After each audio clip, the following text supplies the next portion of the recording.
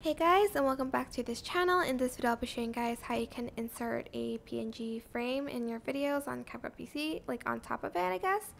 Select import and select the image that you want. Make sure you've downloaded your PNG and just add it. And as you can see, it kind of leaves like this really cool border.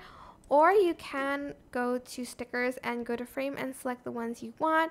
There are a lot of options you can choose from, like these cute frames here. Totally up to you which one you want to choose. Oops.